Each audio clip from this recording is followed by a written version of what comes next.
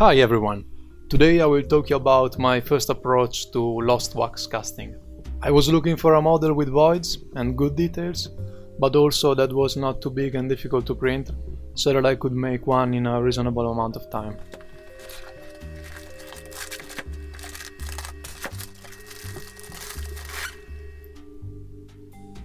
This pure wax filament is made by machinablewax.com specifically for lost wax casting.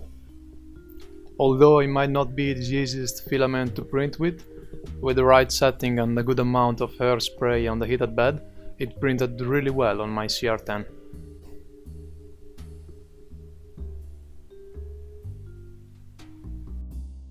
A really cool feature about wax is that it can be polished with mineral spirits, so with a rag you can get rid of layer lines.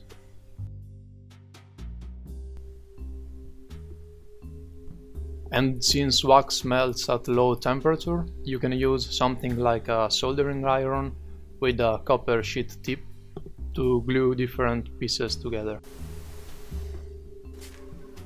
So, this was my very first attempt, and since I don't have a vacuum pump yet, I'm mixing some plaster that I apply with a brush in all the voids to make sure all details will be transferred in the mold. You can also see that with my first attempt I made this wax tree with another keychain on it, but later I decided to go for the key only for convenience.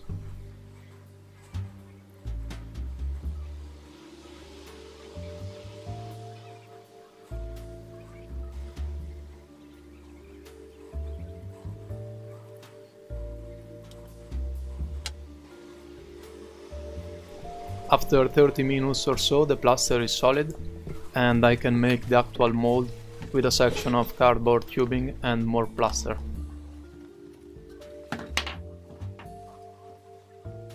Once it's filled all the way up, I let it dry overnight, and we can see the first problem I had with lost wax casting: the burnout process.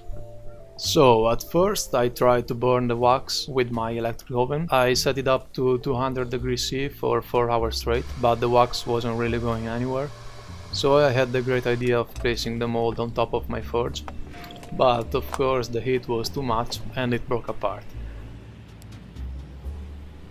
At this point I decided to try with my gas barbecue set at minimum.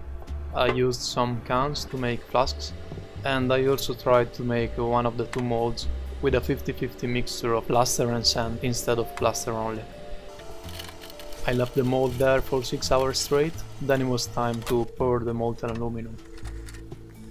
Here you can see that the mold made with only plaster has many cracks, while the other one don't.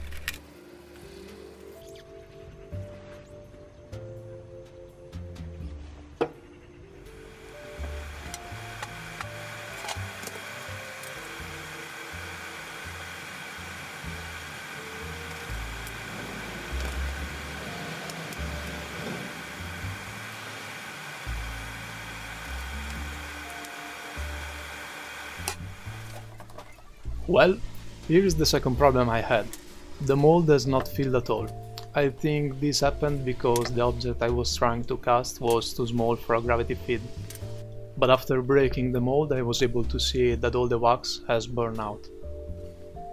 For this last attempt I scaled the model by 200% and I made a much bigger gate with foam.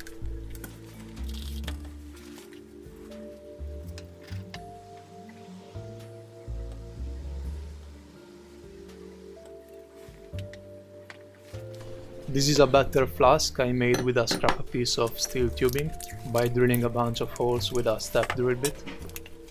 And again, since it worked much better before, I'm mixing the plaster for the mold with fine sand.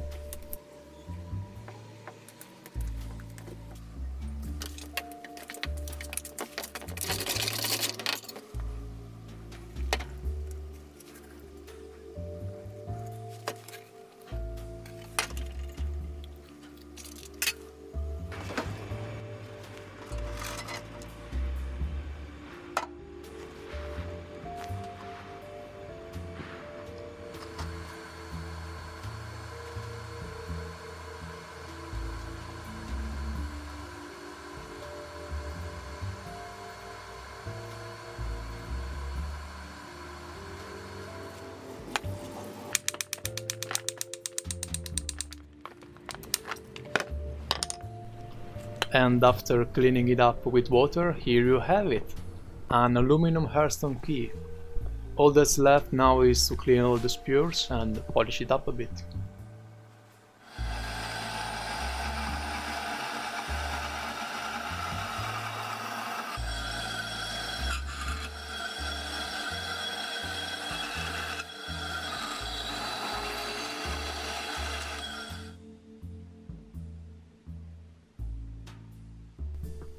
I think it's amazing to see how the details transfer so well, and I already have many project ideas where this technique will come in very handy.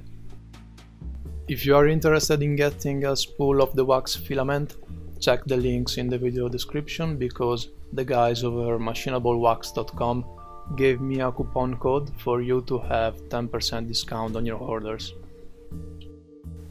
Thank you for watching and see you next week.